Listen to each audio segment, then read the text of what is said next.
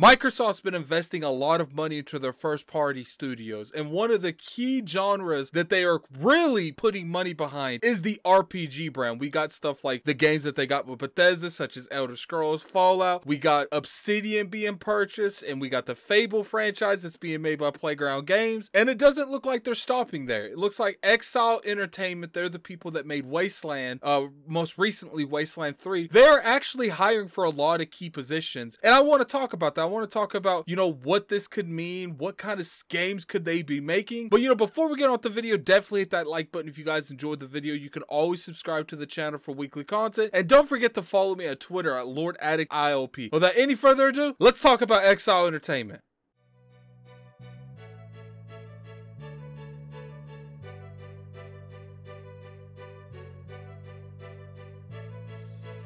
What's going on, you guys? Gaming out here. Today, we're going to be talking about InXile Entertainment. This studio definitely was one of the studios that Microsoft bought that I kind of scratched my head a little bit. I didn't really know the kind of quality games that they can make, but I got my hands on Wasteland 3. I'll put my review in the description below, and I enjoyed the game. I thought it was a fantastic game, and it was one of the best RPGs that we've had in a long time. It's the closest I'm ever going to have to an XCOM style gameplay to, an RPG such as Skyrim or even Fallout. And I was really excited to try that game out, and I really enjoyed it. But a lot of people don't like that type of gameplay, and it does look like they're going away from that. Now, I don't know if their entire studio is making this game, but for right now, it looks like that they are hiring for this game. Let's go over a little bit right now after I go over some of the criteria that they have to becoming a part of the studio in this role. Then we'll go over exactly what I would like them to do and what type of RPG I would like them to make. All right, so let's go over right now. One of the things that they are hiring for is an art director. InXile Entertainment is looking for a talented and experienced art director for a next-gen role-playing game. The ideal candidate will be passionate and creative innovator with experience leading and managing large art teams, combined with a proven track record in developing extraordinary visuals in modern RPGs and other games. Working directly with the game director and other stakeholders, so I'm assuming any other leadership that's in the studio itself. The art director is expected to set and maintain a high visual bar and then help a AAA art team on one of the studio's flagship titles. This is a rare opportunity to help an extraordinary new world come to life and some of the industry's most well-known game makers and storytellers. Now, first off, I want to, really point out some things in here. One thing I want to point out is they did say a high visual bar. So this isn't going to be a very,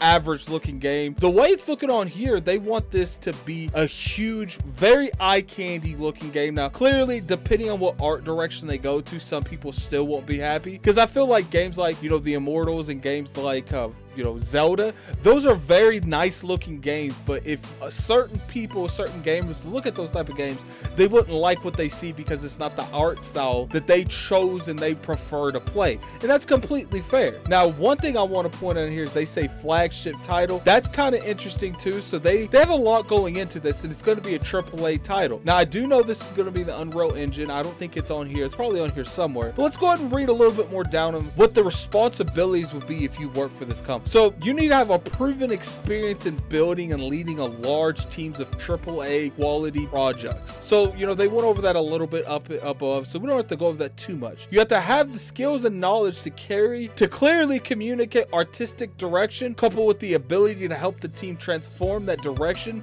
into mind-blowing game visuals. You have to comprehend understanding of next generation development techniques such as high fidelity modeling, materials and shader pipelines, and advanced lighting techniques. So right there, you see that they're really focusing on next gen hardware, particularly the Xbox Series X and the Xbox Series S. They want to make sure that this game runs amazing on that platform and it looks as possibly as it can. Now, like I said, a lot of things can vary from what type of art direction they go, what type of art in general that they want to look this game look like. If they're going to go towards, a series look like Fallout, or kind of like, Sea of Thieves looking kind of art direction, or maybe like in the middle, like the Outer Worlds. So let's go ahead and continue.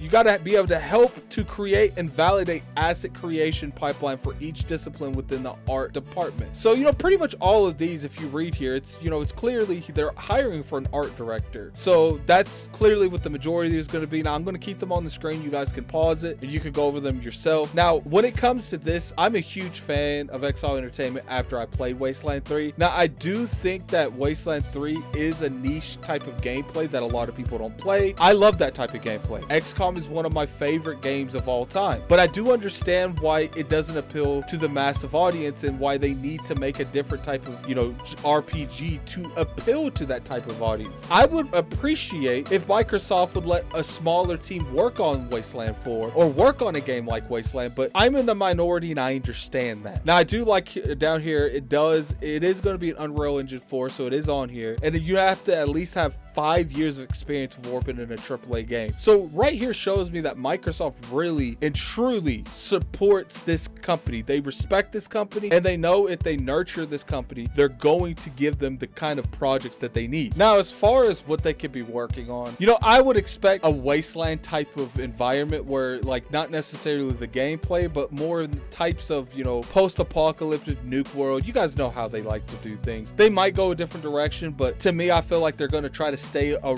little bit in the same lane that they're currently in, and they're not going to drastically do something different. Not like, you know, Obsidian did with making Fallout New Vegas to the Outer Worlds. Those games are kind of built on the same foundation, but they're completely different games. So I expect Wasteland to have that, you know, Fallout type of universe. Now, obviously, it's not going to be Fallout. And, you know, speaking of Fallout, I do feel like, you know, they can make a really good Fallout. Maybe after they make this game and, you know, the Bethesda deal is completely dried, you know, they've had plenty of time to figure out what they want to do with Bethesda and all of their IPs. And if they haven't figured out something to do with the Fallout franchise, let InXile make the next Fallout games. Give them all the creative freedom to do whatever they want with the world. They originally created the Fallout franchise, so it would be kind of cool to see it go back to them, because I know that they would, you know, really make that franchise shine. But at the end of the day, they are their own studio. Maybe they want to make something new, and I completely respect that. But anyway, tell me what you guys think. Do you think InXile Entertainment's gonna make, you know, that next Fallout type of game? Would be crazy if Obsidian makes the next Skyrim type of game, or Elder Scrolls in general, and InXile makes the next Fallout type of game, and those are the companies that pick up the reins and they do that spiritual successor stuff, and they really do a good job on it. And I have a lot of faith in this company. We'll have to see exactly when we see more information on the game. Right now, we don't even have a name. This is probably an early development. We're not going to see anything for at least 2 to 3 years, but I'm curious. But, you know, tell me what you guys think in the comment section below. Put it down there. Tell me if you guys want this type of game, or maybe you want something more of Wasteland because that's the last game you played for them. I'm very curious to see your opinions down there in the comment section below. But this is Gaming Addict. I'm out of here. Peace.